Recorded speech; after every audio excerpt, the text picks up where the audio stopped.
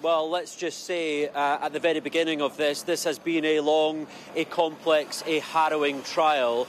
And some of the details that I am about to talk about in the next few minutes or so are incredibly distressing and could be triggering for some people. This has been more than 2 months in the making, and in the last few minutes the jury returning verdicts on a number of people who've been standing accused of taking part in what was described a monstrous child sex abuse ring here in Glasgow, and operating over the course of more than 10 years.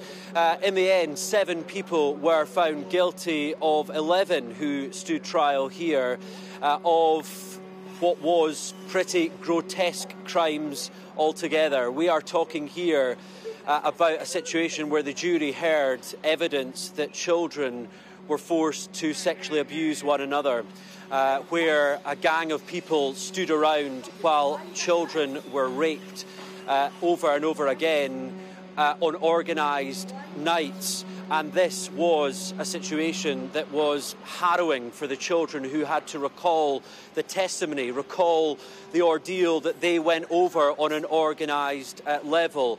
And I have to say, we have sat through a number of days of this trial, and the accused have sat in the dock.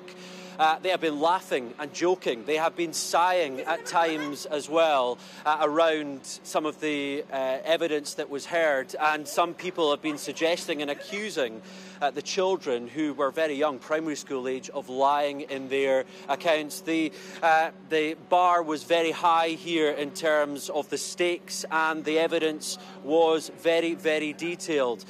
This was a situation and an operation that was running within a heroin den in the north of Glasgow, where heroin addicts would come along to that property and they would inflict the most heinous of crimes, the most heinous of child sexual abuse.